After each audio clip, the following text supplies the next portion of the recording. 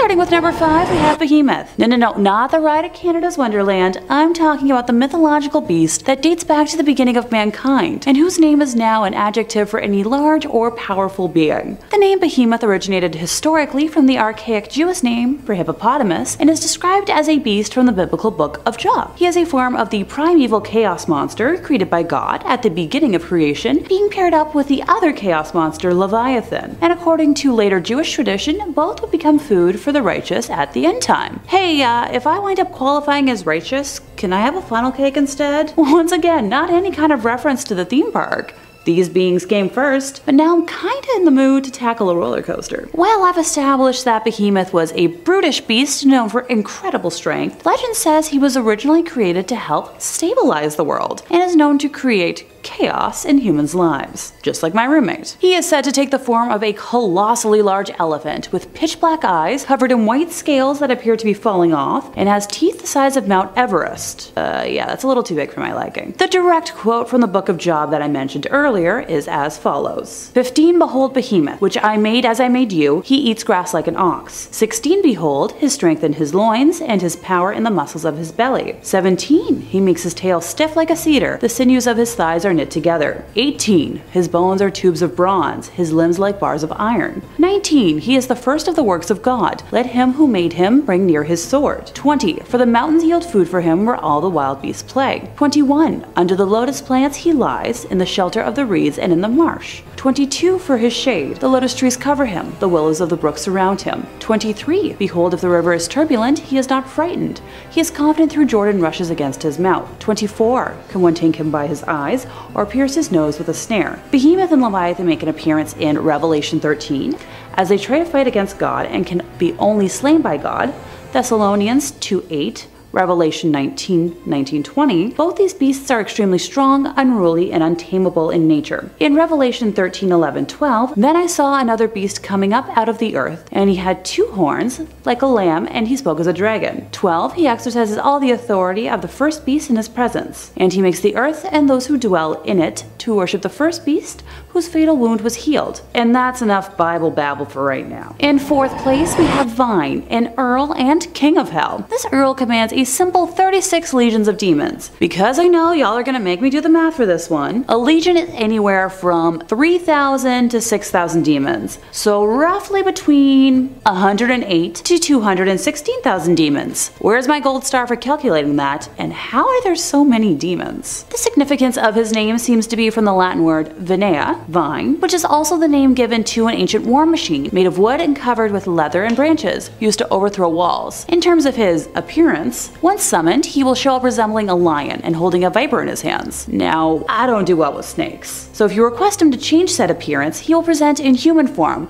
with long black hair, black wings, and now holding a golden cane. I know there's people out there who might be attracted to this, present company included, but don't take that as encouragement to summon him. Known as one of the most difficult demons to summon and work with, he is also one of the only demons who can identify witches and warlocks without being previously informed about their abilities, along with having the ability to tell the past and future, which I can see is kinda tempting. Vine is insensitive to humanity and cares little for harming those who summon him, making him wildly unpredictable and dangerous to summon, along with having the power to take souls without requiring permission. I repeat, dangerous. Right in the Number 3, unicorns. Hold up. This is scarier than the devil, right? Unicorns? Really? Oh yeah. No, not the glittery ones with Farrah Fawcett hair like Hercules rides. More like a firstborn bull. Giant, with a huge spear on its head. He has majesty, and his horns are the horns of a wild ox, and with them he shall gore the peoples, all of them, to the ends of the earth.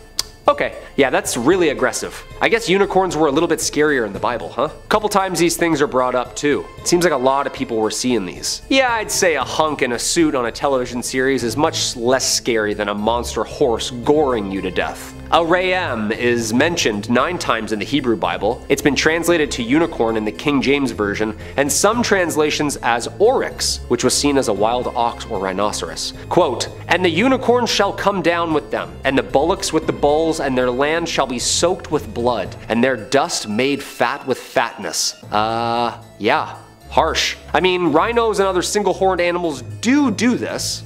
The Bible describes unicorns skipping like calves, traveling like bulls, and bleeding when they die, so they were real and very mortal, mostly believed to be an exaggeration though. Even Julius Caesar speaks of them. Quote, "A little below the elephant in size and appearance, color and shape of a bull, their strength and speed are extraordinary. They spare neither man nor wild beast." Were the ancients seeing like giant extinct rhinos, or were these flying evil narwhals just goring everyone to the end of the earth? Who knows? Sure sounds like it. Number 2, locusts. Dude, I'm already afraid of the 12-inch flying praying mantises that do exist today. I can't imagine what these things looked like. Imagine a dog-sized flying insect blocking out the sun because there's so many of them. Abaddon's locusts. These things were terrifying. The Bible has this to say about them. The 5th angel, apparently Abaddon, sounded his trumpet, and I saw a star that had fallen from the sky to the earth. The star was given the key to the shaft of the abyss. When he opened the abyss, smoke rose from it like the smoke from a gigantic furnace. The sun and sky were darkened by smoke from the abyss, and out of the smoke, locusts came down upon the earth and were given power like that of scorpions. These demon bugs are well detailed in the Bible. They're described as, quote,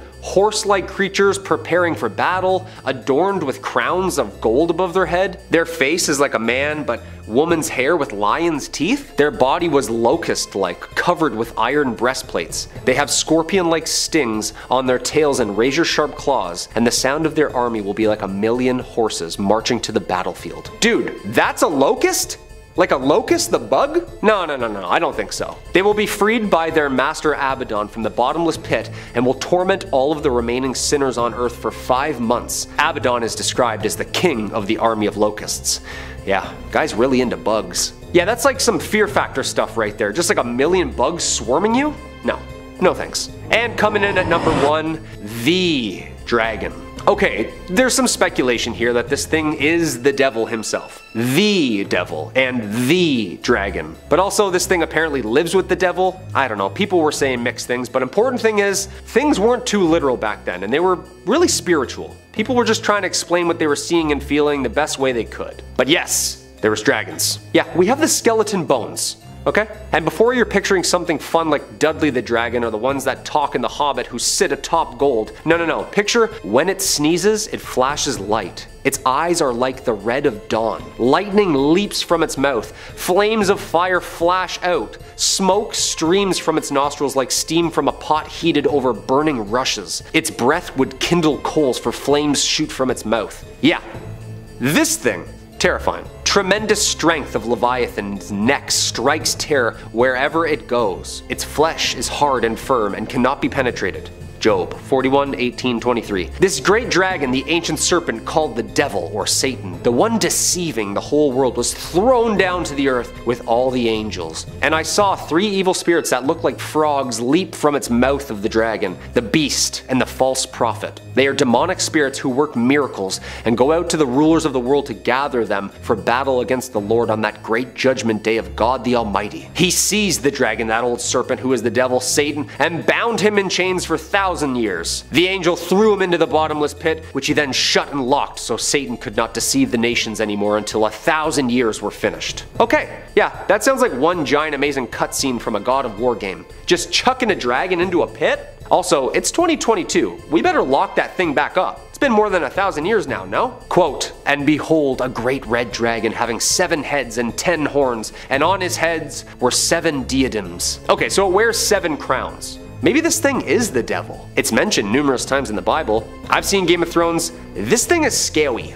Yeah. Coming in at number 5, we've got the Midianites. Okay, so before we get into any Christian, Judaic, or Gnostic demons, we should probably fire some movie demons into the spotlight. We've come so close to talking about this movie so many times, so why not today? Nightbreed is a cult classic that never really hit the big times. Released back in 1990, director Clive Barker didn't get final cut and was disappointed with how it ended up. Years later, a majority of the unused footage was discovered and Scream Factory managed to release a director's cut. Based on Barker's short story Cabal, this is quite the empathetic take on monsters living in a graveyard. At the beginning of the flick, the audience is introduced to some rapid-fire demon craziness, resulting in the impression that these grotesque monsters are evil troublemakers. It soon becomes apparent that they are far from evil, and the so-called good guy psychotherapist is the real madman. The Midianites, even if they have horrid features, are a largely peaceful race of monsters. They live on their own beneath the cemetery. Midian has its own unique culture, customs, and laws, and they have no intention on starting any trouble with humans. In fact, humans are the ones who decide they've got a problem with them before launching a full-scale assault, complete with an Albertan militia. Through some wicked mental gymnastics by Dr. Decker, played by David Cronenberg, folks are convinced that the Midianites are the last bastion of evil and must be destroyed. However, once the battle begins, it becomes very clear that all they want to do is live unimpeded. In fact, the entire movie proves how good these beings truly are. They accept Boone into their ranks and even give him a second chance after he breaks their laws. They take good care of their children and do their best to offer all their citizens comfort and supplies in order to live. It just goes to show that humans tend to demonize the other in an attempt to simplify our world when we should be embracing those differences. Maybe just letting the other live in peace is the answer after all. Don't tell the colonies. Coming in at number 4, we've got Amon. Alright, now that I've done my requisite movie talk, let's head into some more mythical demons. We'll start with Amon, Marquis of Hell that governs 40 infernal legions. He's quite the ugly sucker, which might contribute to his bad reputation. According to Johann Weir, who wrote of Amon in the Pseudo-Monarchia Daemonum, Amon or Amon is a great and mighty marquis, and cometh abroad in the likeness of a wolf, having a serpent's tail, vomiting flames of fire. When he putteth on the shape of a man, he showeth out dog's teeth, and a great head like a mighty nighthawk. He is the strongest prince of all other, and understandeth of all things past and to come. He procureth favor, and reconcileth both friends and foes, and rule 40 legions of demons. So he's got a wolf body, a serpent's tail, and a raven's head.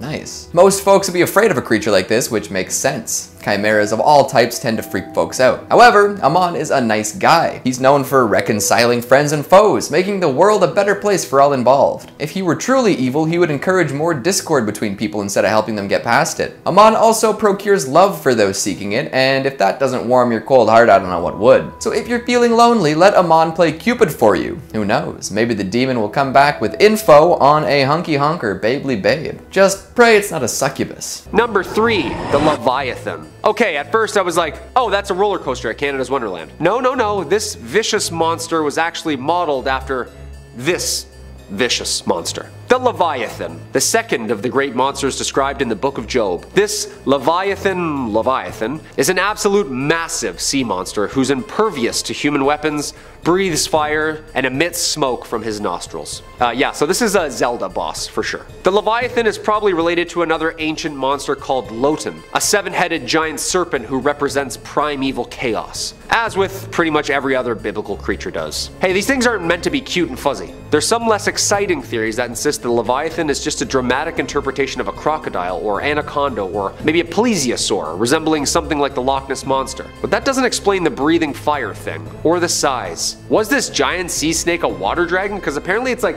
300 miles long. Yeah, terrifying. Scary thing now is many different religions and cultures have their own version of the Leviathan. Tiamat, Hydra, Jormungandr. Maybe this thing was just hunted into extinction. I don't know. What do you think? Number 2, Archangel Michael. It is said that the angels are not humans, but creatures made from God's creation. I've also seen what the Bible describes angels looking like, and it's not handsome people with wings. Apparently a lot of these things, people really couldn't even describe what they were seeing in front of them. But we'll get to what these things look like in a minute. Of those creatures, Satan, aka Lucifer, is one. The one. However, here is even one creature that Satan fears more than any creature, and that's fellow Archangel Michael. Or Saint Michael. Some say they're brothers, some say they were on the same team for a bit. This is some good stuff, people. Quote, "Now war arose in heaven, Michael and his angels fighting against the dragon, and the dragon and his angels fought back. But he was defeated, and there was no longer any place for them in heaven. And the great dragon was thrown down, that ancient serpent who is called the devil and Satan, the deceiver of the whole world. He was thrown down to the earth, and his angels were thrown down with him." Revelation 12:7-9. Okay, so hold on. He and them are all down here with us? That's terrifying. Apparently Michael led that army that won, so whatever scares Satan scares the hell out of me as well. Also, all these pictures and statues of him and like window panes are all of him like wielding a giant sword made of light, just stepping on Satan's back as a hero. That's pretty intimidating, not gonna lie. And coming in at the #1 spot, Ophanim. Okay, so what angels actually looked like apparently was like giant geometrical feathers with eyes and a consciousness. Some had horns, some had hooves, lots of golden metal colors. This next thing doesn't even make sense to my brain. I feel like this is an anthill trying to understand an iPhone. Quote, "As I looked at the living creatures, I saw a wheel on the ground beside each creature with its 4 faces. This was the appearance and structure of the wheels. They sparked like topaz, and all 4 looked alike. Each appeared to be made like a wheel, intersecting a wheel. As they moved, they would go in any one of the 4 directions the creatures were faced. The wheels did not change direction as the creatures went. Their rims were high and awesome, and all 4 rims were full of eyes all around." Ezekiel 1:15-18. First off, is this thing even a creature? Yeah, everything I see here is an alien. Is this just us trying to process some sort of like energy being with eyes? Because if I saw Lucifer that looks like the hunk on the Netflix show, and then I saw this thing? One of the Dead Sea Scrolls interprets them as angels. Late sections of the Book of Enoch interprets them as class of celestial beings who don't sleep and guard the throne of God. Whatever this thing or things are, it sounds and looks absolutely horrifying. How could you paint that on a ceiling? I would just give up and paint wings and a halo as well. For real though, like that is a spaceship of some sort, isn't it? I mean, I understand the times, maybe the science wasn't there, but this thing is straight out of a sci-fi novel. In at 5, Aquil. Now there is very little known about Aquil, but what we know is that he is the demon who presides over Sundays and exists within Christian mythology. His purpose is to destroy and degrade the practice of keeping the Sabbath holy, which might not sound absolutely terrible, but if this dude possesses the wrong person, it could be bad news bears for all of us. Imagine the president, a prime minister, even one senator possessed, and suddenly we have to work 7 days a week without a single day off. Yeah. Okay, it's a stretch, but there's a reason he is at our #5. Honestly, no one wants to work long weekends. Just saying. Also, apologies in advance if I pronounce all these names wrong. I'm not a demon. Shh. In at 4, Sergat. Now, Sergat is a minor demon referenced in the grimoire of Pope Honorius, but this does not diminish the fact that he is straight up evil. He is listed as, I quote, "Sergat who opens all locks," and his opposite is actually our previous number, Aquil. So before we even get into this demon, we should discuss how many demons are actually mentioned in the Great Grimoire of Honorius. Who was he? Historians aren't even sure, but they do think that he was Honorius III, who was the Pope from 1216 to 1227. Now, no one is quite sure if he wrote the book or not, but he is famous among popes for deliberately conducting ceremonies to summon demons so he could banish the demons back down to hell. A little odd. This dude does not mess around. Now, how does Sergat come into play? Well, as previously mentioned, he makes appearances in the Grimoire of Honorius, and he is incredibly deceptive and cunning, making him one of the most terrifying demons throughout history. And in the Bible. Yeah, he's there too. Now, as quoted before, this dude is known as the one who opens all locks, which essentially means he is capable of understanding and opening any and all locks in the entire world, making it almost impossible to escape him or conceal yourself from him. When someone becomes Sergat's target, he relentlessly pursues them no matter how hard they try to escape, and once he reaches his victims, he frightens them by presenting them with images that result in them going mad. Yikes, don't summon this bad boy. Coming in at number 3, we've got Lilith. Speaking of succubi who tend to get a bad rap, let's talk about Lilith. Legends say that Lilith was Adam's first wife. She lived with him in Eden for a while, but was expelled for refusing to submit to him. After this, she became a legendary demonic figure, famous for stealing babies and seducing young men. Not the best reputation, I know, but there have been worse. Leave it to history to demonize women who didn't listen to their husbands. Still, after centuries of bad press, it seems like Lilith has turned a corner. Modern scholars seem to have found a different way to interpret this famous, sensual seductress. After being created equal to Adam, she didn't enjoy being treated as a lesser being, so she left. In doing so, she opened herself up to a whole lot of slander from all who felt that she needed to be put down. This created all the legends involving her body tendencies and succubal urges. So while she's often portrayed as a baby-snatching demon with a huge personality, it's more likely that she's just someone who decided to force her independence before that was socially acceptable. No wonder so many witches and feminists look up to her. Coming in at number 2, we've got Gop.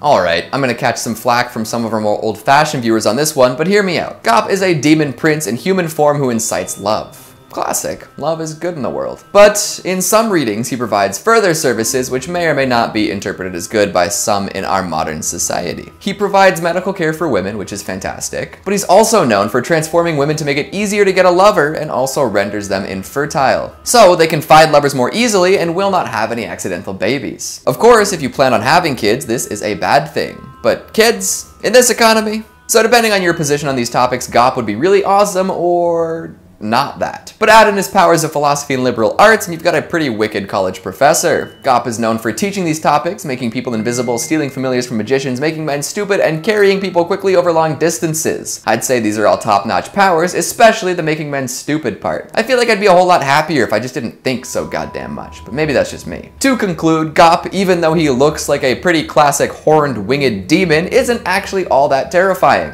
And finally at number 1, we've got Bile. If you ever saw Bile, you'd freak out. He is a spider-esque creature with the heads of a cat, frog, and man all on full display. Or at least that's how he appears in the Dictionary Infernal. Either way, he's described as a combination of the 3 creatures. This kind of appearance would cause anyone to freeze up, but don't worry too much. He's also able to make folks invisible, which has plenty of utility. Of course, being invisible isn't too useful for doing good deeds, but I suppose that choice falls upon whoever invoked this odd demon. A more utilitarian power comes in the form of making people wise, and let's be honest, this is a much needed skill these days. Both of these powers are stronger in October too, so you know he's a Halloween fiend. I'm not sure if that makes him less scary or more scary, but anyone who loves October is a friend of mine. Number 5, Nephilim. This one I can get behind for sure. How the pyramids were built still baffles me, and reading all about these things at least makes my brain relax for a second. The giants. The Talls, the long neck people, the Nephilim. Again, never been a Bible guy myself, so no judgment if you say all this happened, but I'm just catching up on all this stuff. But in short, the Nephilim were like the offspring of angels and human women, according to Genesis 6:1-4 and Jude. The Nephilim are also mentioned in Numbers 13:33, but it is likely that by this time in Israel's history, Nephilim was used as a term for a tall, intimidating peoples. It's plausible that the Nephilim were both half angels and half giants, making them absolutely huge and absolutely super strong. The Nephilim were the children of the sons of gods and daughters of men, and Christian scholars have theorized that the sons of gods were actually these demonic fallen angels who reproduced with women. Being the offspring of partial angelic heredity, the Nephilim were considered mighty men who are of old the men of renown.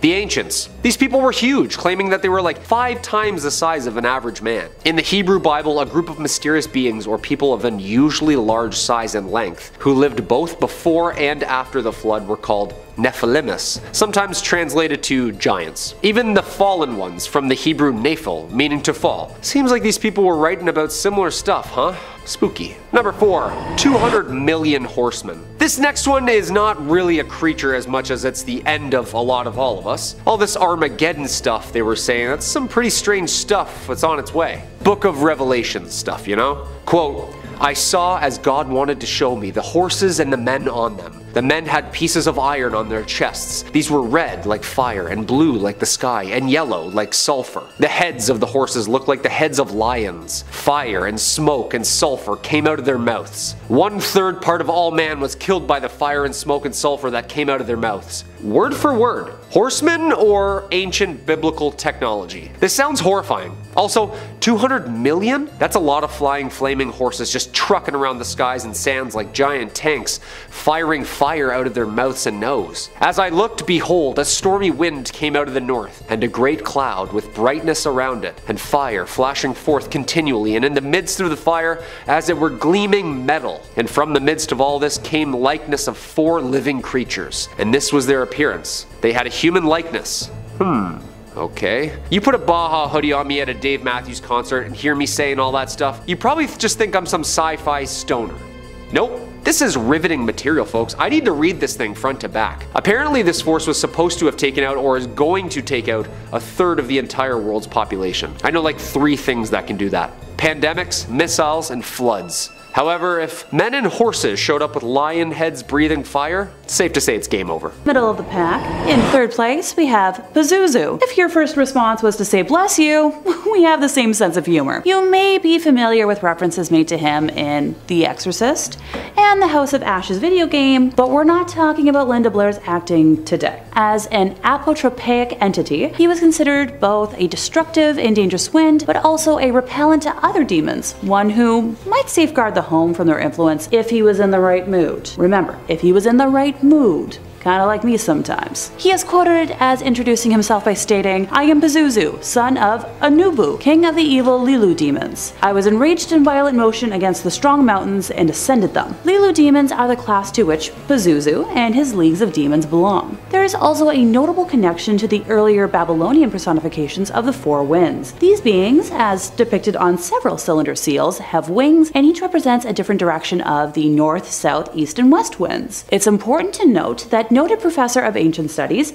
Franz Wigerman calls attention to the crooked positioning of the masculine west wind in seals. Franz Wigerman calls attention to the crooked positioning of the masculine west wind in seals, which is similar to the posture in Pazuzu's physical depiction. More connections appear in later seals, as this same bent-over figure takes on talons and a scorpion's tail. The main difference in their depictions is the head, and the conclusion was made that it is Pazuzu's body and not his head that denotes him as a wind demon. Another scholar, Scott Neweagle, asserts that Pazuzu's possession of four wings links to the term kipatu, meaning circle, loop, circumference, and totality, suggesting his control over all cardinal directions of wind was inherited from his predecessors. Pazuzu was often depicted with a man's body, the head of a lion or a dog, talons for feet, two pairs of wings, a scorpion's tail, and a serpentine phallus. Around now you might be thinking, Pazuzu is a long name, he has to have some sort of a, nickname or other moniker, right? Sure. He's been called the agony of mankind, suffering of mankind, or disease of mankind. Take your pick. This god of wind and plague is known as Lucifer's right-hand man, and has the power to control and rule over other evil spirits, being known to bring forth droughts and famine. It is said that he conspired with Lucifer to overthrow God, and they were thrown out of heaven together. He is fond of corrupting the innocent and good, being known to offer help that appears good and benevolent, but actually requires recipients to request more of his assistance, sending them further and further into his debt, sentencing them to an afterlife of eternal agony. See, reality is agony enough, so I'll pass. Our runner-up for today is Sergat, first mentioned in history in 1517, whose deceptive and cunning mind make him one of the most tricky demons you could possibly think of summoning. Due to his name, he is associated closely with Saturdays. Sure, he might be the least known demon on this list, lacking the background detail that emphasizes the other demons, but he is still very much to be feared. He is known as the one who can open all locks, which may seem a little silly on the surface level, but once summoned, he is impossible to escape or to conceal yourself from unless it's on his terms. Targets of Sergat are relentlessly pursued until found, and then presented with imagery until they go mad. He was the last demon to be summoned by known demon hunter and documentarist Pope Honorarius in his grimoire. Honorarius had thoroughly documented the strengths and weaknesses of every demon he summoned during his research into the oncoming War Against Demons, but had only written ability to open locks about Sergat before his untimely death, leaving history to believe Sergat was responsible for this event. Now, I'm not going to spell out how to summon him, because I hope I've made it clear enough by now that I exist to discourage that kind of behavior, but I did find it kind of neat that one would need a nail from an old coffin to do so. Oh, and before I forget, Sergat is invisible when he manifests, making him easy to lose track of. And in first place, we have Beelzebub, Lord of the Flies, Lord of Dung, and God of Filth himself. He is described visually as a smaller and hunched over creature with red or purple skin, ram horns, a forked tongue, and a long tail, along with incredibly powerful wings. Kinda sounds like a D&D character. He often prefers to appear as a fly when summoned, which may sound innocent until you consult history. Flies were believed to have been born from rotting flesh and plagues. According to Christian beliefs, he began his career as a false god, convincing men to worship him and trick them, so he could give faulty advice that would harm instead of helping those in need. Before in the comments asks for a Bible citation, since I haven't been including them for all of the listings today, I'll mention it now. In Mark 3:22, the scribes accused Jesus Christ of driving out demons by the power of Beelzebub, the prince of demons. The name also appears in the expanded version in Matthew 12:24, 4:27, and Luke 11:15, 18, 19, as well as in Matthew 10:25. Jesus knew their thoughts and said to them, "Every kingdom divided against itself will be ruined, and every city or household divided against itself will not stand. If Satan drives out Satan, he is divided against himself. How then can his kingdom stand? And if I drive out demons by Beelzebul, by whom do your people drive them out? So then they will be your judges. But if I drive out demons by the Spirit of God, then the kingdom of God has come upon you." Funny. Hanging around this spooky stuff has me quoting the Bible more than I ever thought I would in my lifetime. Guess I should have paid more attention in my middle school religion classes, or when I was altar serving as a kid, instead of just figuring out the perfect angle to tip a candle at to splash wax on my arm. What? I never said I was a normal kid. Beelzebub is commonly described as placed high in hell's hierarchy. According to the stories of the 16th century occultist Johann Weyer, Beelzebub led a successful revolt against the devil, is the chief lieutenant officer of Lucifer, the emperor of hell, and presides over the Order of the Fly. And I thought I was a workaholic.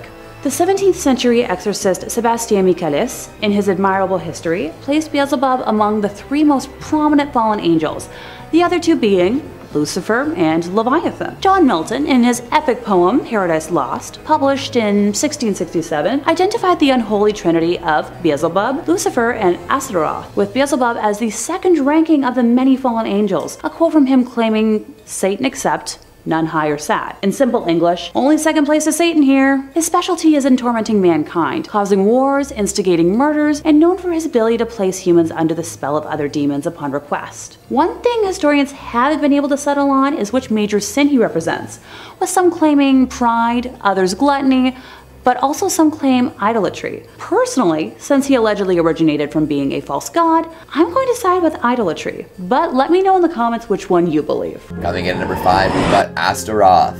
You feeling lazy lately? After a good year or so indoors, followed by some intense socialization, you probably feel like it's time to hibernate again. Fall is rapidly approaching, and with it, the desire to drink hot tea and never leave the house.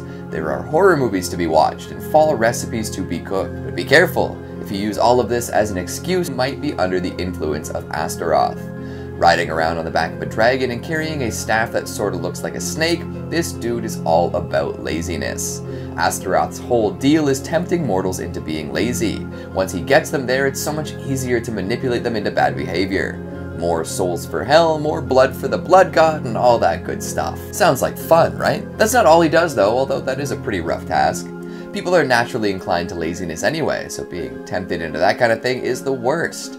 In addition to that though, he's also the treasurer of hell, and helps the new demons get a hang of things when they first show up, showing them the super hot ropes and whatnot. Interesting that hell has a currency that they needed organized, eh? I'm sure he does plenty of laundering across all sorts of seedy underworld activities. Interestingly enough, witches see Astaroth a little differently. They consider him a female demon with expertise in all sorts of areas, more specifically, lust, protection, and love.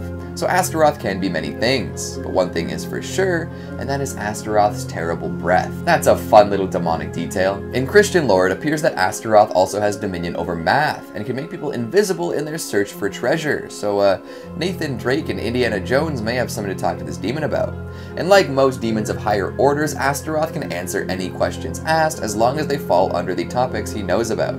Coming in at number 4, we've got Olivier. A real jerk, this one. We can see this playing out across all cultures and eras, and it's always justified by some ridiculous standard. Cruelty and hatred towards the poor and disenfranchised. More than ever, the line between stable and in the street is thin and blurry, and Olivier takes full advantage of this. I'm sure all sorts of entrepreneurs, influencers, and money hoarders have been visited by this demon. Olivier, baby, the so-called prince of archangels down in the depths, and patron demon of encouraging malice and viciousness towards the poor. That is indeed a low demon to be. We live in a messed up world already. Why should the poor be reviled for simply being poor? At what point do we decide that work is the ultimate good and that nothing else can stand in for that morally or economically? It seems as though the folks who do the most important, most real work, say building the structures that we inhabit or bringing food to the masses, get the short end of the stick. And Olivier apparently has a fair share in keeping that the way things are. Middle managers and corporate drones keep their specific machines chugging and then dump on the poor, telling them that they should simply work harder. Forget Astaroth making folks lazy, making folks think that others are lazy for not making as much money as them is really wild. Olivier, you really are a rat, aren't you? In at 3, Agarus. Agarus is a demon described in demonological grimoires as a duke, under the power of the East, an old man riding upon a crocodile and carrying a hawk on his fist. Agarus is known to teach languages, however he also stops and retrieves runaways, causes earthquakes, and grants noble titles. Now, I shouldn't technically be saying he, because Agarus can be a man or a woman. If the demon is a man, the man is old and riding said crocodile. If the demon is a woman, she is young and angelically beautiful. Now, it's surprising how many demons are teachers. They instruct those they visit or possess, and grant knowledge and power, so I guess it's not all bad. The exorcists seem to miss out that little nugget of information. Now, although this demon is downright evil, he or she will grant you the knowledge of every language in the world. However, the bad news, he or she will only teach you the foulest and most offensive words, so say bye bye to your friends, I guess. Yeah, you'll be educated, but you will be vile beyond belief. So, you'll be me. In at 2, Renove. In demonology, Renove is described as a Marquis and the Great Earl of Hell, hence why he is number 2 on our list. This dude commands 20 legions of demons, making him one of the most notorious demons throughout history, one that you certainly don't want to be messing around with. Now, what makes him quite the enigma is that yes, he's awful, the worst, but he's also somewhat of a scholar. He teaches art, rhetoric languages, and gives loyal servants the favour of friends and foes. Now, you may be familiar with this demon, as he is the one who wrote How to Win Friends and Influence People, which is horrible enough, but what makes this demon truly terrible is that he is the taker of old souls. Basically, this means anyone who is older looking, or looks a little under the weather, Renove will claim them. Also, pets are not immune to this. He will kill them too. Your best option is just to steer clear of all your elderly relatives, and consider getting a new, younger looking pet. Just saying, they gotta go.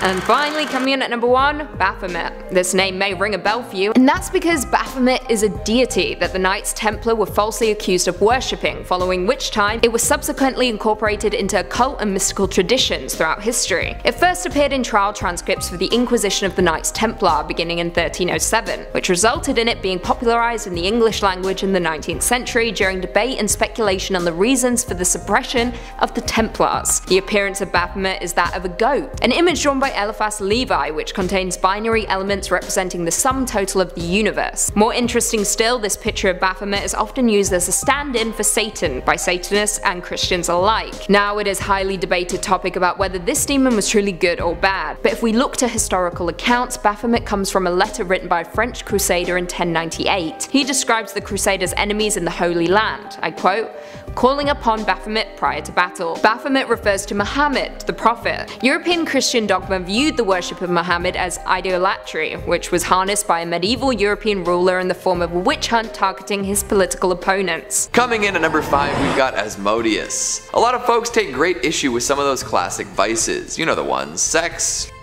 rock and roll, all plenty of fun, all the bane of Puritans and teetotalers across the globe. If you delve too deeply into any of the above, you could find yourself receiving plenty of disapproving looks. Too bad, considering how much folks tend to enjoy these things. Is it possible to have too much of a good thing? Hard to say, especially these days. Who knows when the good won't be available anymore. However, traditionally folks have looked down upon those consumed by lust, whether it be carnal, money-focused, or otherwise. Thankfully, you can blame a demon for all those urges. Isn't life funny that way? Who made up morality anyways? Why not just explain it all away by saying it's totally out of your control? Beautiful, it makes up for everything. So we've got Asmodeus, the supposed son of Adam, once an angel of harlotry. Of course, his angelic properties aren't really around anymore, as he fell from heaven and now lives as a demon in the underworld. With time, he became more well known for stuff like gambling and lust, and somehow became Lilith's husband, which is fun. The two of them, both labeled temptresses, produced all sorts of demonic babies to keep the fires of hell hot. There's also the famous story of Asmodeus killing 7 husbands in a row to keep one woman from consummating her marriage. Like, every time she got married, Asmodeus would show up and murk her husband before they could do the deed. But then she'd go out and get married again. At some point you think she'd learn and see a pattern and stop feeding her suitors to a demon, but hey, maybe she liked the demonic attention. Asmodeus is pretty wicked looking too. Rocking 3 hideous heads, this demon gets around by riding a dragon. This isn't his only look though, as he can appear as a few other forms to appeal to different types of people. I mentioned gambling before, and anyone with that kind of habit can thank Asmodeus for it. Gotta love it. Lastly, his powers do tend to get stronger in November, so once Halloween wraps up, be on the lookout. Lust might not stick around as easily once everyone puts away their sexy costumes, but hey. Coming at number 4, we've got Abisithebu. Rocking with another fallen angel here, we've got Abisithebu. A little tougher to say and spell, but just as scary and powerful. Raunchy as all hell too.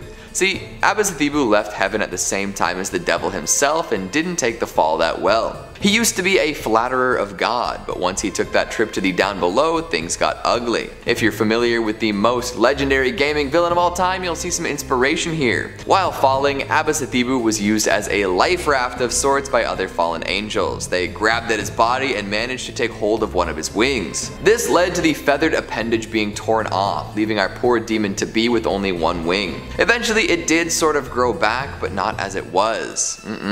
Abisithebu is known for having a red, grotesque wing. That's how many recognize this demon. Badass, but probably really upsetting to deal with after many lifetimes of perfect angelic wings. Like I said, once he made it to hell, things went extra south. He rules over Tartarus, which is essentially hell jail. All of the worst reside here, suffering eternal torment in a cage of their own creation. How lovely. Abisithebu also has quite the command of sorcery, able to cast powerful spells and persuade influential figures to act in unholy ways. For these reasons and more, it was decided that this demon could no longer have sway over humanity. Abisithebu was eventually trapped in a pillar of air, meant to be trapped for eternity. Tough break for sure. However, many do believe that Abisithebu will return one day and bring with him thousands of years of fury after being trapped so long. His red wing will unfurl and he will return to his vengeful and cruel ways. Who's excited? In at 3, Belphegor. Belphegor, along with a few other numbers on our list, is a demon and one of the 7 princes of hell. His powers are of seduction, seducing people with money and inventions, promising endless riches. His role as a demon is to turn humans against each other through means of wealth. He uses our gluttonous desires to drive man to evil, promising fortune in the end. Other reports label him as Hell's ambassador to France. Odd title, and his adversary is Saint Mary Magdalene, one of the patron saints of France. His origin is that of a fallen angel and a false god that Moses handed down the death penalty for worshipping. He was dispatched to earth by Satan to deceive mortals, often taking the form of a beautiful woman, typically naked. Although sometimes he can appear as a demon, sporting leathery flesh, horns, sharp teeth, and a gaping mouth, ready to destroy mankind. In at 2, Beelzebub. Identified in the New Testament, Beelzebub is the prince of demons. He holds a high position in Hell's hierarchy and supposedly led a successful revolt against the devil. He is the chief lieutenant of Lucifer, the emperor of Hell, and is often placed among the 3 most prominent fallen angels, the others being Lucifer and Leviathan. He is capable of flying, which is the worst, and is known as the Lord of the Fires or the Lord of the Flies. Beelzebub is rumored to be responsible for many demonic possessions throughout history. One of the most famous is the possession of Anneliese Michel, a teenager who was diagnosed with epilepsy before a number of exorcisms were later performed, eventually resulting in her death. Beelzebub was also believed to be sowing his influence in Salem, Massachusetts. His name was repeatedly mentioned during the Salem witch trials. And finally, in at number 1, Lucifer. In classical mythology, Lucifer, meaning the bringer of light, was the name of the planet Venus, though in many cases Lucifer was represented as a winged child pouring light from a jar, or even a man bearing a torch. Now in Christianity, as we know, Lucifer became so obsessed with his own beauty and intelligence that he began to desire the honor and power that belonged to God, corrupting him and forcing God to cast him down to the underworld. It is also noted that once he was cast down, he changed his name from Lucifer to Satan, meaning adversary, and following the second coming of Christ, he was bound to the pits of hell during the 1,000-year millennial kingdom over which Christ ruled. All in all, Satan is widely known as the devil himself, an evil entity that seduces humans into sin. He possesses power over the fallen world and a host of various demons. In Judaism, Satan is regarded as an agent subservient to God. There is no answer to whether Lucifer and Satan are two separate entities or whether Lucifer's fall from heaven created Satan, but an examination of several passages reveals that he can be none other than Satan, the devil himself. In at 5, Mammon. In the New Testament of the Bible, Mammon is a fallen angel. His name is thought to mean money, material, wealth, or any entity that promises wealth. He's essentially the embodiment of the cardinal sin, greed. Sounds like a swell guy. He is associated with the greedy pursuit of gain. I quote, "You cannot serve both God and Mammon." He is often personified as a deity and is included amongst the 7 princes of hell. According to some readings, he is the son of Lucifer himself, conceived before his father fell from heaven and born after he was sent to hell. Before his fall from grace, I quote, "He was more interested in heaven's golden pavement than its celestial leader. From the underworld he comes up with schemes to manipulate humans into adding to his fortune. He is supposedly so powerful that innocent humans can be corrupted by him, adding to his treasures and fortunes instead of virtues that they can carry up to heaven." In at 4, Abaddon. Abaddon is known as the angel of the bottomless pit, one of the many fallen angels we have on our list. In the New Testament book of Revelation, they are described as the king of an army of locusts, as well as Destroyer, the angel of the abyss. As the king of locusts, he has an army resembling horses with crowned human faces, women's hair, lion's teeth, wings, iron breastplates, and a scorpion stinger. Nasty. Many believe Abaddon to be the Antichrist, but others identify him as the angel as Satan. According to Revelation 9:1-11, after the 5th angel sounds his trumpet, a star falls from heaven and opens the bottomless pit. As a storm of smoke arises, and from the smoke a plague of locusts emerge to torment, but not kill, men who lack the seal of God on their foreheads for 5 months. His origin gets a little hazy, making him appear to be the servant of God, yet also a servant of Satan. I guess it's up to you what you believe. Coming in number 3, we've got Adramelech. So we talked about Beelzebub last time and his tendency to bring about terrible things. There's plenty of responsibility that comes with being Lord of the Flies, and he's gotta have some help from time to time. Unfortunately, there aren't any temp agencies or internship programs in hell. Most folks are just destined to do their jobs and do them for all of time. This is where Adramelech comes in. This demon does his best to give Beelzebub a hand by assisting the Lord of the Flies as a great minister and chancellor, a lofty title for such an interesting demon. On top of being this assistant in Hell's hierarchy, Adramelech was also known for being a sun god who demanded human sacrifice. So even before being adopted by those beneath the surface, he was causing trouble. I wonder how many humans were dropped in his name.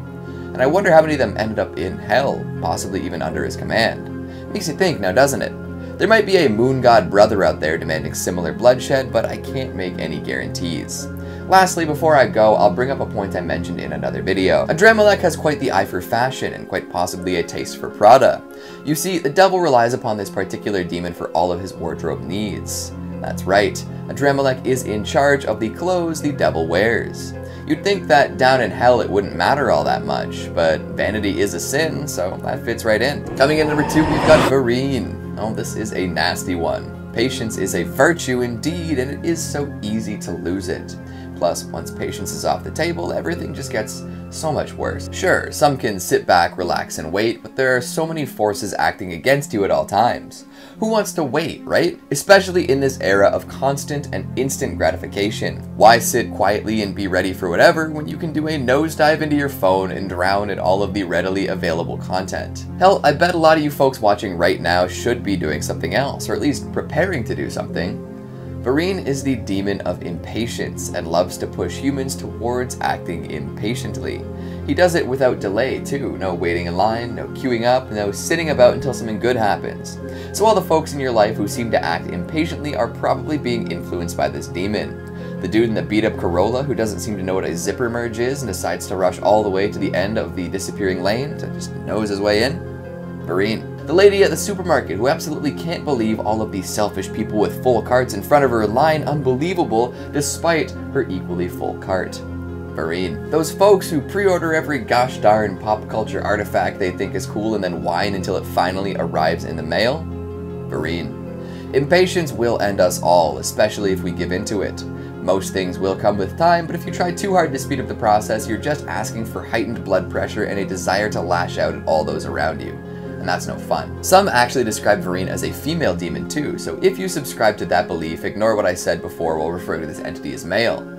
Interestingly enough, this impatient demon is mostly aligned with creation rather than destruction, which is a strange thing for a demon to do, but hey, I'm not going to claim to understand the whims and goals of each and every underworld entity. One last little tidbit before we move on to our final demon of the day: Varine was supposedly involved in a pretty large-scale possession way back in the 17th century. Yep, it possessed a whole swath of nuns, which had plenty of implications for the church and those who followed it. Fun, right? And finally, at number 1, we've got Luvart. Supposedly the only fallen angel amidst the demonic hierarchy, Luvart is often referred to as the Prince of Angels. High praise for someone so low. This demon is many things, but one that appears quite often is the idea that he presides over possessions. Luvart was even blamed for the possession of Sister Madeleine during the demonic attacks in 17th century France. A round of applause for Luvart, everyone. Jolly good show. In 5th place, we have cherubs. Cherubim, commonly known as cherubs, are usually depicted as chubby, beautiful, and bare little beings with wings in art, as represented by Renaissance sculptors. These depictions of cherubim are often connected with divinity. These animal-human hybrids have been associated with cupids, the diaper-clad chubby babies who are sometimes shown with a trumpet and arrow to symbolize romantic love. Some may attribute this modern-day image to Cupid-like Greek and Roman deities. On the other hand, the biblical image is frequently attributed to cultural exchanges with ancient Babylonia, Egypt, and Syria, which explains their mixed appearance. According to the Bible, cherubs are responsible for guarding the Garden of Eden, the great biblical terrestrial paradise against humankind when Adam and Eve, the first humans, were driven out of the heavenly garden. And as cute as that sounds, time to talk about the real thing. The prophet Ezekiel's vision of cherubim is depicted in the book of Ezekiel, quoted as follows. In appearance, their form was human, but each of them had 4 faces and 4 wings. Their legs were straight, their feet were like those of a calf, had the face of a human being, and on the right side each had the face of a lion, and on the left the face of an ox. Each also had the face of an eagle. They each had 2 wings spreading out upward, and each had 2 other wings covering its body. The appearance of the living creatures was like burning coals of fire or like torches. Fire moved back and forth among the creatures. It was bright and lightning flashed out of it. Okay, so let's break that vision down. If I'm counting correctly, that's a grand total of 4 faces, 4 wings, 2 regular legs, but with calf hooves instead of feet. I'm trying to picture it. It sounds something like a really bad mutation cooked up in a lab. Genuinely the kind of stuff you don't release to the public. Let me know if there's Men in Black behind me. Okay? In 4th place, we have fur, kind of reminding me of the term not deer. It may sound funny, but sadly this isn't a laughing matter. Fur or furs in Latin means brand. Okay, I promise it's scary and not just cereal. Bear with me, would ya? It seems much more likely that the name is a corruption of furcifer, the Latin word for scoundrel that also rhymes with Lucifer, which works with him being a count of hell and all. If you're not familiar with the ranking of hell demons, the Lesser Key of Solomon, also known as Lemegeton Clavicula Solomonis, or simply Lemegeton, is an anonymously authored grimoire on demonology. It was compiled in the mid-17th century, mostly from materials that were approximately several centuries older. It is divided into 5 books: Ars Thurgia Goetia, Ars Paulina, Ars Almadel, and Ars Notoria. Focusing mostly on the Ars Goetia, it classifies the 72 demons into classes: kings, dukes, princes, marquises, counts, knights, and lastly, presidents. Fur is the ruler of 26 legions of demons, which is no small feat. He is a liar unless compelled to enter a magic triangle where he gives true answers to every question, speaking with a rough voice. Fur causes love between a man and a woman, creates storms, tempests, thunder, lightning, and teaches on secret and divine things. Visually speaking, he appears as a deer with wings, shiny crazy eyes, and sharp teeth. I swear I didn't know this before making the not deer joke a minute ago, but hey, maybe hanging around with a professional mind reader friend is starting to rub off on me. Coming in at number 3, we've got Legion. One person can be many things, but in this case, one demon is actually many demons. And these demons were so nasty, so evil, that Jesus himself had to exorcise them. Holy smokes, right? Legion is quite popular in the pop culture pantheon, and many famous exorcisms and related events seem to use him as the prime example. With so many demons dwelling within one main demonic form, they can take over the souls of people relatively easily and with varied results. However, all of the demons that make up Legion act as a sort of hive mind. They all have the same knowledge, thoughts, and reactions to things, and if one demon from the collective experiences something, they're all aware of it. With all of that knowledge and the ability to spread out all over the place, Legion can be a terrifying adversary. And even though Jesus does manage to send Legion back to hell in the Bible, there isn't much guaranteeing that many parts of Legion can't come back. Most folks only experience Legion as individual parts too. This is when the demon is at its weakest, as each individual piece of the whole only holds so much power. Were Legion to assemble all of the many together, we could be in trouble. Imagine all the limbs. Coming in at number 2, we've got Vetus. Corruption. Such a classic human form of folly. We work so hard to avoid it and even do our best to prop up those who remain pure of heart and purpose, but corruption spreads pretty much no matter what. We can thank Vetus for that. Second in command to Lucifer himself, this is the demon who wants to tempt holy people away from their chosen path. Even the most pious has a chance of being drawn in by this demon. He works very hard at figuring out people's deepest desires and then encouraging them to pervert everything they believe in to achieve said goals. Oftentimes these desires are less than socially acceptable, and at worst they can be quite taboo. Does Vetus care that he's ruining lives? Probably not. He takes on different forms to be extra convincing and makes sure to really sweeten the deal whenever he can. However, there is a way you can tell if Vetus is trying to tempt you. He only speaks in rhyme. Interesting, right? Hold on, there's a form of communication that almost exclusively communicates in rhyme and tells people to act in all sorts of wild and depraved ways. Music! Pop music specifically, but hey. Do you think that Vetus is communicating with modern folks through the tunes we so often hear on the radio, telling us to consume, to cavort, to consummate? That's insidious. And finally at number 1, we've got Beelzebub. Speaking of music, how many songs explicitly reference Beelzebub? I can think of 2 right now, Bohemian Rhapsody and Beelzebos. I'm sure there are plenty more, but you can drop those in the comments. As you do that, I'll continue on my way talking about this demon. Beelzebub, the Lord of the Flies, the devil, but also maybe not the devil. There's so much to say about this particular demon and so little time in which to do it. I'll see what I can do with what we've got today. So the Lord of the Flies may be associated with literature read in schools these days, but back before we had a tale of British boys losing their minds on an island, that association with insects was filthy. Ruling over flies meant you had domain over demonic excrement and rot. Not a good thing, right? Throughout history, people have blamed Beelzebub for all sorts of things. He was closely associated with the Salem witch trials and cited often when folks were put to death. Plus, years after that was called off, he was again referenced in many exorcisms, both infamous and unknown. All of this pales in comparison to his actual standing in hell though, where he is known as the Prince of Demons, and rules over the other basement dwellers with an iron fist. His ultimate goal is to destroy the world, and it seems as though he's been planning this for ages. Tricking people into worshipping false idols, commanding other infernal beings, and sowing seeds of discontent, nobody's doing it quite like Beelzebub. I'd recommend learning a song wicked enough to defeat the devil, otherwise you're probably ending up going down to hell with him. Number 5, the Behemoth. You wanted 5 more creatures and I wanted an excuse to keep reading this thing. This book is terrifying. Speaking of, did you know that there's a herbivore creature plated in spikes and armor with a tail the size of an oak tree, head like a lion swallowing up rivers, just roaming around back then?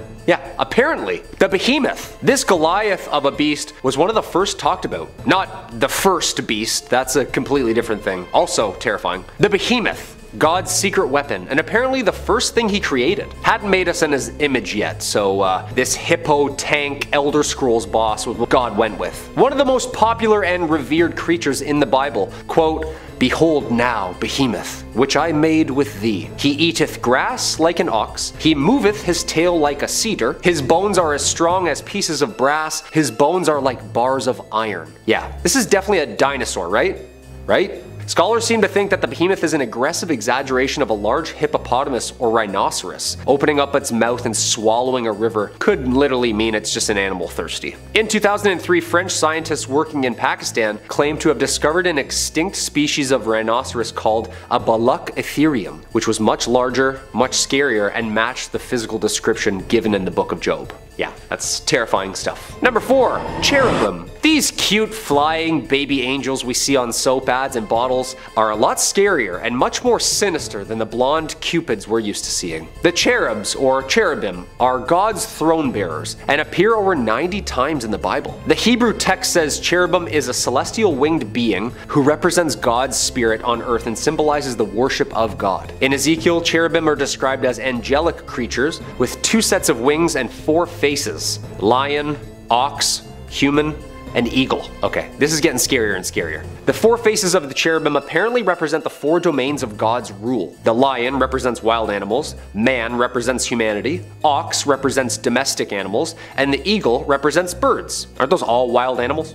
I don't know. The cherubim appear in several texts of the Bible, including Genesis, Ezekiel, Kings, and Revelation. Yeah, so lots of people were seeing these things, and they all kind of sound somewhat the same. They all oddly say 4 faces. Like every which way they turned, they could see a face. Some say, quote, they move quickly, using a wheel within a wheel, and their wings cover their body. Question, what's with all the wheels? People just like looking up into the sky all day must have had like severe floaters in their eyes, because a wheel and a cute baby angel thing look completely different, no? A conjoined wingspan of the 4 cherubim are described as forming a divine chariot, the so-called mercy seat of the Ark of the Covenant. 2 cherubim make the ark and form a space through which Yahweh would appear in Ezekiel's visions. The status of the cherubim are a sort of vehicle for Yahweh in the book of Samuel. So in a sense they're kind of God's messengers, you know, bringing things up and down from him and to him, including him.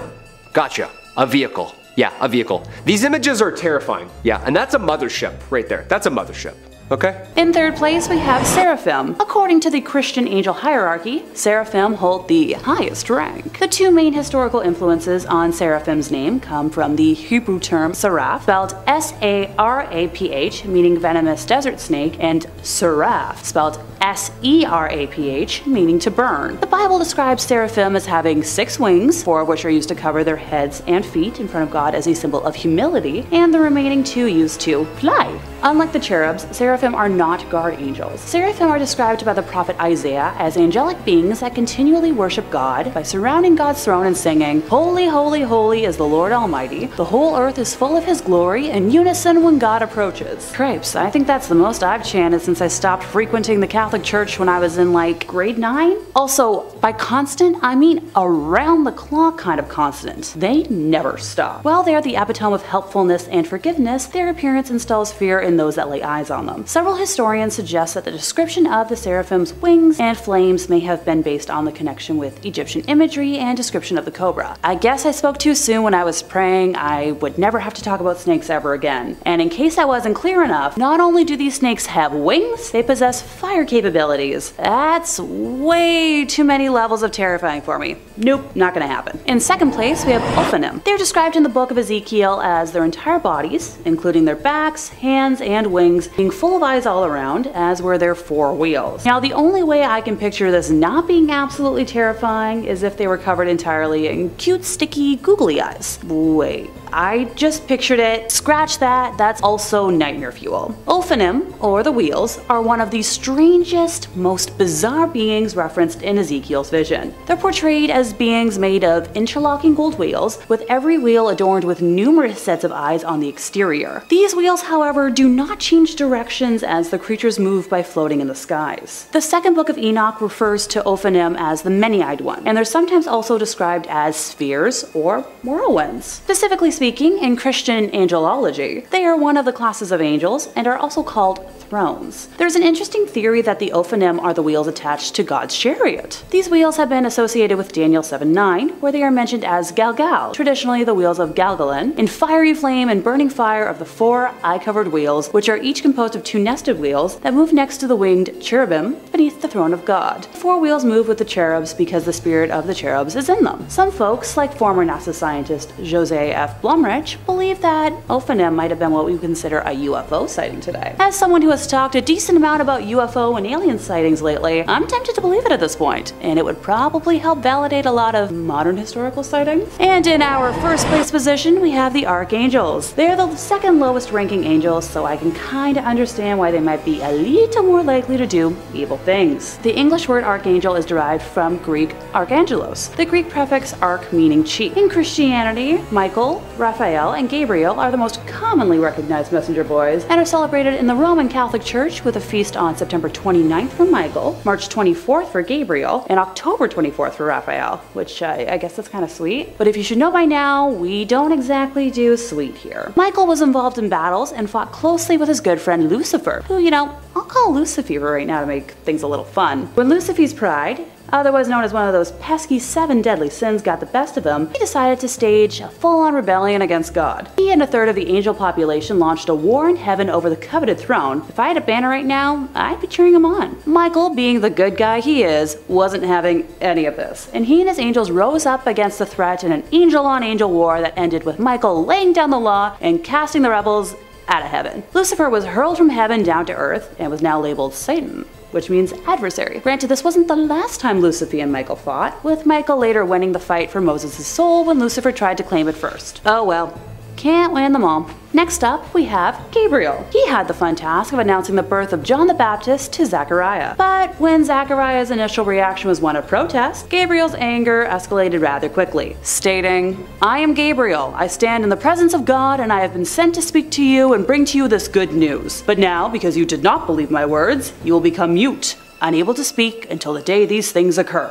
Look, maybe give someone a minute to process what they're seeing if they're not used to seeing angels before you curse them for, reacting normally. Might be a safer bet. I'm no expert. Even then, my chatterbox self would take that over Raphael's mean streak. The Book of Enoch tells the story of Raphael's battle with the demon Azazel, and Azazel's fate at the hands of the archangel is so much worse than death. Under the orders of God, Raphael bound the demon's hands and feet, found a hole full of rocks, dumped him in it, and buried him alive in the desert, where Azazel just sorta had to wait before being burned at the stake. I can see where people got the inspiration for how to handle witches. Now that I've discussed the main 3, there's a fun little honorable mention I didn't want to leave out. Uriel, a lesser known archangel, was against the idea of fallen angels taking human wives to breed with, so he spoke up and requested divine intervention in the matter. He wasn't taking it easy on anyone either. Even the humans were considered guilty of defiling mankind with these unions, and ignorance was not an acceptable excuse. The existence of these crossbreed abominations and the desire to rid the world of them led to a great flood to cleanse the earth, so